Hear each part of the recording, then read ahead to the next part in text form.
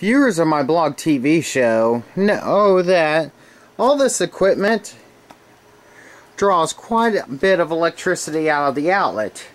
In fact, for quite a while, I've been running it off this heavy 12-gauge extension cord. Problem is, all this draws so much electricity, and combined with the other stuff I have down in the basement, about every other time I plug it in, it would trip that circuit breaker, which is the one on the right with the red button. It's a GFI breaker. Well, viewers of the show last week noticed this outlet here. And well, today, since I had Labor Day off, I spent the day inhaling sawdust and fiberglass insulation. You'll see, let's get the light on. There's a junction box there. Got conduit coming down to the outlet and then up above the rafters where Romex is okay. While I was at it, I went ahead and ran a line into this junction box right here. This is a new junction box and there's nothing coming out of it. The wires are just simply capped off. That's for future expansion.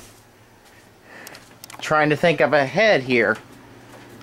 And then the comes out of the junction box you just saw under the steps into this new junction box right here. Now we're coming from the breaker panel off to the blog TV outlet and then to an outdoor outlet that was previously on its own breaker.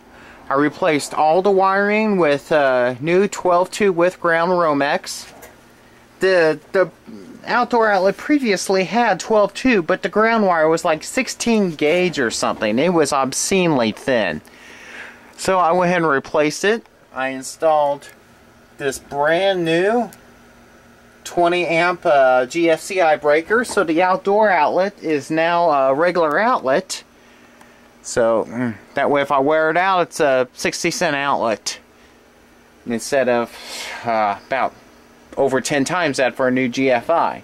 And yes, I need to get the cover back on the box here, but anyway, another project I need to do that's long overdue. I need to remove this double 30 and replace it with two 15s.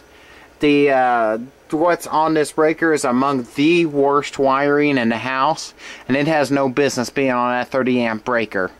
One of these, I do intend to do that pretty as soon as it's something I've needed to do for a long time, and it's one of those things I may just go down to the friendly neighborhood hardware store, pick up a 15 amp breaker, since I've got an extra one now after removing, this one was right here, and just buy another 15 and then get this proper, and then I will feel a whole lot better about the wiring in this house.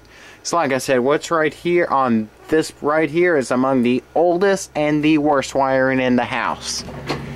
So anyway, this basement is a disaster area that I am very much intending to clean up. Oh, we did have one casualty.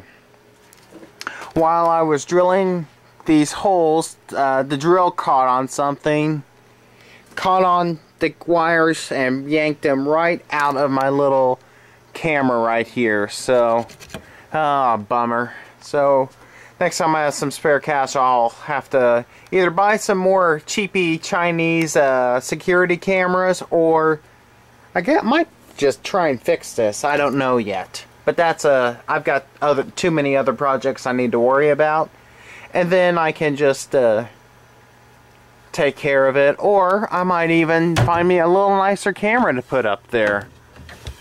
So that's the new electrical for the blog TV setup. And yes, I am way overdue on doing a video on my blog TV setup. A lot has changed with it since the last video. In fact, I think I even taken that first video down. Oh, and here's one of 2 bottles of this stuff that I drank. So I'm going to be wired tonight. Alright, everybody. Have a good day, and there's a stack of CDs I need to get ripped.